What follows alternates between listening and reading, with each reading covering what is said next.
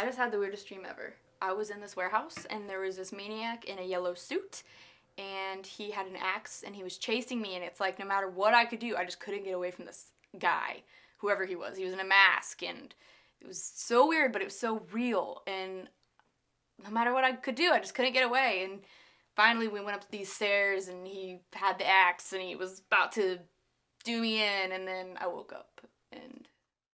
Terrible. Yeah. Here. Oh, that's terrible. Here, you need this more than I do. Thanks.